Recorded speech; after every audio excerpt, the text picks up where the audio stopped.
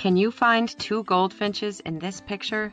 Birds are everywhere, in trees, in the sky, hopping and walking along the ground, and in water. And if we stop, slow down, and look carefully, we can learn so much by watching them. Just look at this hummingbird in the sunlight. Can you see its wings are a blur as it comes in to take a sip of sugar water from our feeder? Sometimes we find things that birds leave behind. Here is a blue jay nest, and in it, if you look carefully, you can see the skeleton of a baby blue jay who didn't make it. We can also learn about birds from people we know, through books, and from online resources. Birders and bird watchers know a lot, and they are very generous with sharing their knowledge. Let's begin at our vernal pool sit spot, just as we do each week.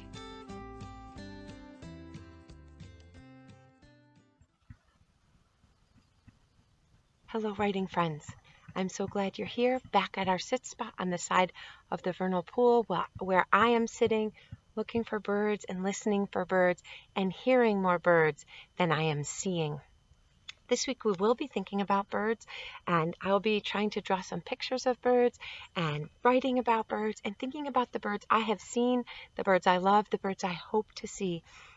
And I'd like to start off by reading you a book that I wrote. It's called Everyday Birds, or in Spanish, it's called Pájaros de todos los días. And I do not speak Spanish, so I'm going to do my very best to read a few pages of this to you in English and Spanish, and then I'll hold them up so that those of you who do know Spanish will be able to read them better than I can.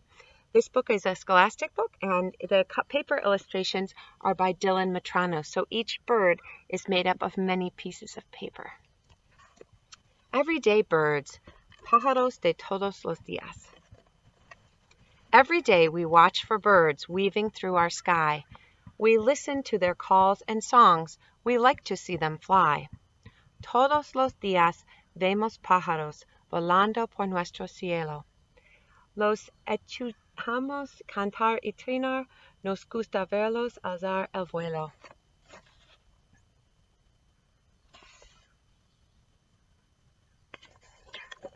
Chickadee wears a wee black cap. Jay is loud and bold. Carbonero lleva una capa negra. Arandajo es audaz y ruidoso.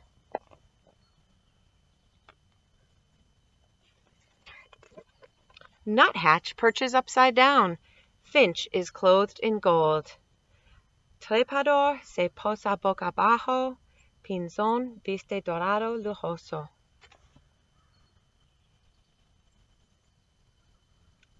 And then this book goes through many more birds. There are 20 birds here that we see around where we live. And it ends this way. Every day we watch for birds living right outside our door. We pay attention to the birds. Every day we learn some more. Todos los días vemos pájaros que vienen a visitarnos. Todos los días les ponemos atención y aprendemos a identificarlos. And at the very back, this is the whole poem, and then more information about birds. I like learning about birds. I married a man named Mark, who this book is dedicated to, and he taught me a lot about birds. And so one of the beautiful things about being a person during the springtime is that we can sit, and it does really help to close eyes when we listen. And we can hear all different kinds of birds and wonder who they are. And sometimes, if we are very still, a bird will come and will land near us. So I wish you joy in looking at birds this week, in listening for birds, and in thinking about the birds that you know and the birds that you would like to learn more about. We can sit quietly in the field, watching and listening to birds, making pictures and taking notes in our nature journals. We can also draw and write about birds when we are inside, remembering what we saw, asking questions, and learning from pictures, books, videos, and other people. Hi, wild writers of Mamaroneck, kindergarten and first graders. Welcome to my bird blind. This is a card table with a natural colored blanket over the top. It could also have been a refrigerator box or a dishwasher box with little slits cut into the sides so that I can look out and see the birds and they don't see me moving around in my chair. You can make a bird blind in your yard if you want to with a table like this, and you'll fit better than I do. Or you could make a bird blind in a box. Or if you do a table like this, let me give you a suggestion. If you have a sheet or something that your parents say you can use that you can cut, I would cut slits into the side because then you can peek out without lifting the sides of your blind. That's something I'm going to be looking for, is a piece of fabric somewhere in my house that I can cut some slits in and make my own bird blind. Because guess what? One thing you can do with your friends if you want to, even if you can't get together, is you can have a bird watching club. This book, Backyard Birding for Kids by Fran Lee, talks a little bit about that.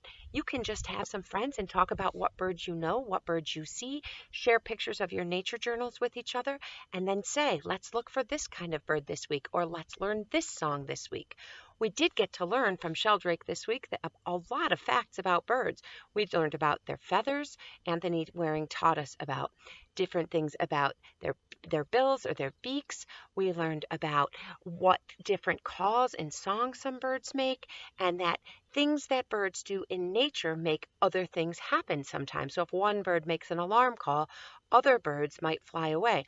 There's a cause and effect with birds, which means, as with everything, which means once something happens, something else might happen. So at my feeder here, if one bird comes and then a different bird, bigger bird comes, the first bird might fly away. The larger bird coming will cause the other bird to fly away, right? So if it rains, that cause, then birds might go for shelter. That's the effect. If my husband fills our bird feeders, and that cause will bring an effect of birds all coming. So when we look at birds, just like when we looked at spring wildflowers and when we look at other things in nature, we notice certain patterns. We learn what they look like so that each time we see a certain bird, we know it is that kind. If I look at a bright red bird in my yard, I know that that will be a male cardinal because male cardinals always have that bright red pattern. I know it will have a short, sharp little seed cracking beak or bill because that's what male cardinals have. Those pattern bits add up equals male cardinal.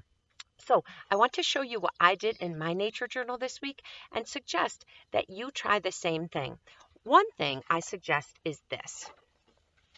Try to learn 5 birds. The names and the colors, you don't have to know everything about them. That could take a lifetime to be an expert on 5 birds. But the names and the colors that you could recognize 5 different birds. I drew 5 little frames here, almost like school pictures. I know the ones I want to learn. I have learned many birds, but I want to learn the difference between a downy woodpecker and a hairy woodpecker. I want to learn about a raven because ravens are kind of like crows but bigger. And a phoebe, I want to learn about phoebes because we have them in our barn. Can you hear there's a bee in here? And I want to learn about woodcocks, which are also called timberdoodles because there's one on our road and it makes a really cool mating sound, the male, when it flies up to attract the female. So I want to learn these. There is a website I will share with you later today called Sawmill River Audubon, and they list the 30 most common birds found in Westchester. And if you look there, any bird you see, you can click through of those 30, and probably it will be there.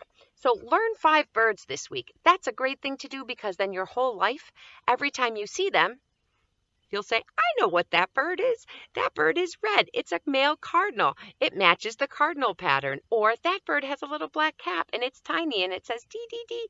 That's a chickadee. Or it's yellow. It's a goldfinch. You will learn birds and then birds can always be a friend to you.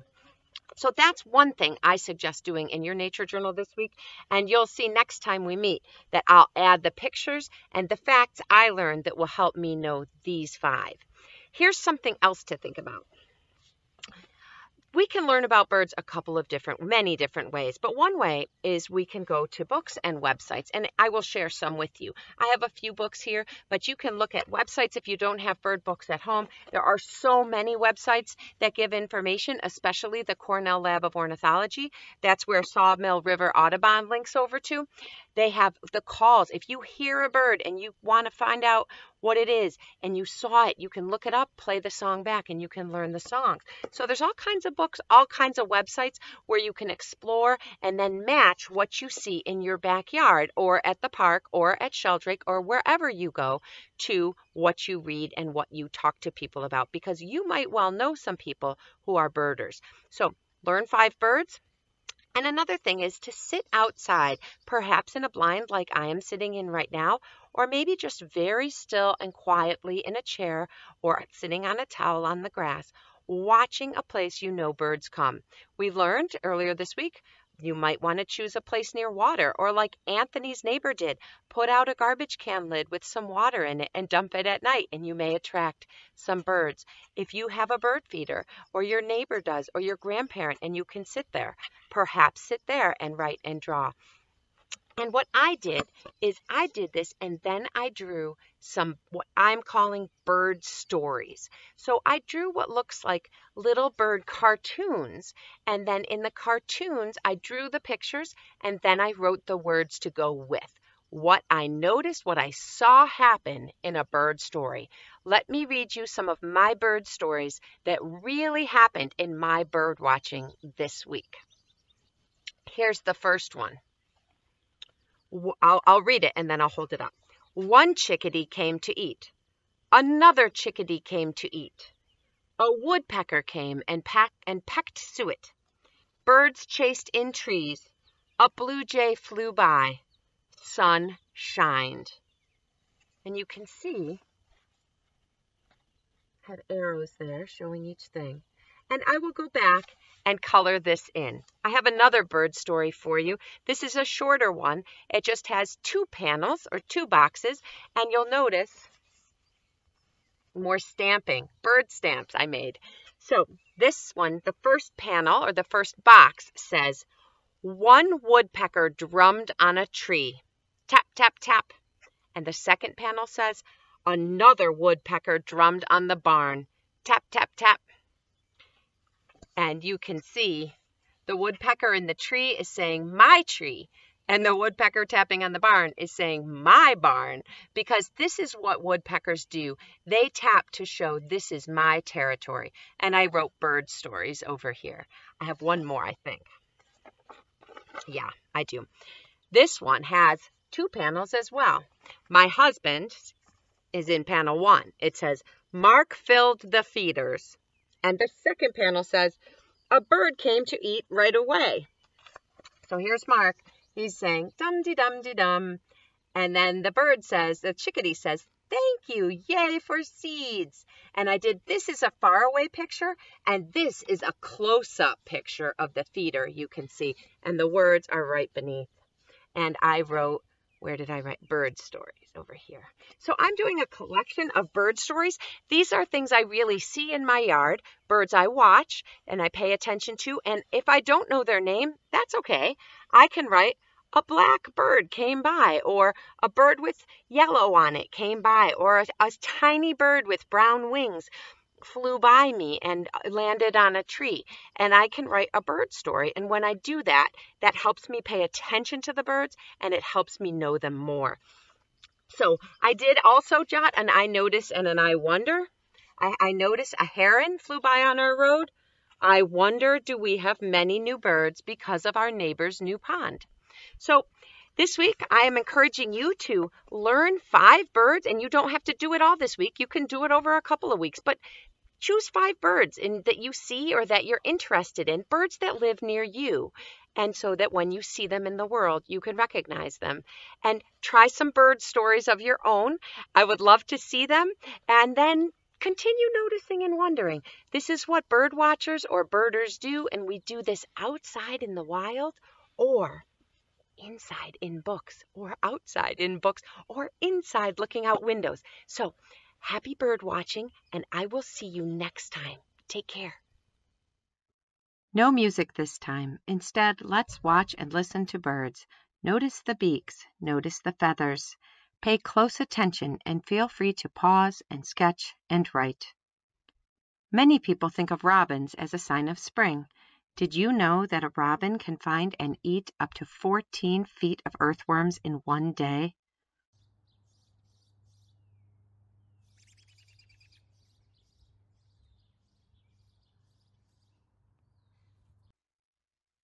You can recognize a nuthatch by the way it perches upside down on trees or feeders.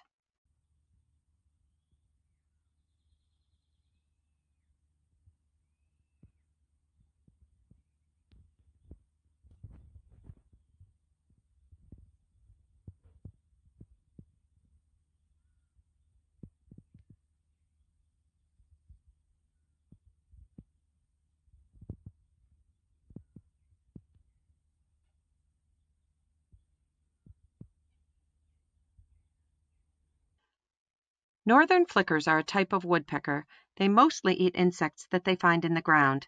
The first flicker you will see is a male. You can tell by the black spots on his face.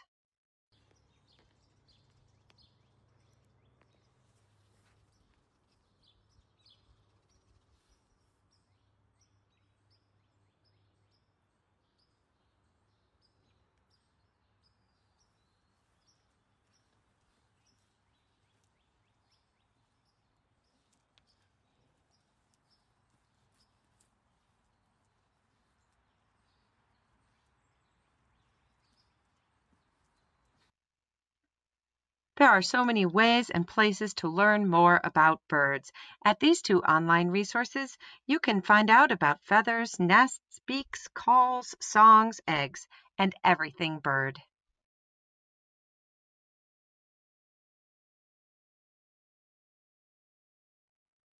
It is both inspiring and calming to pay attention to our feathered friends. Write wild, Mamaroneck writers. Write wild.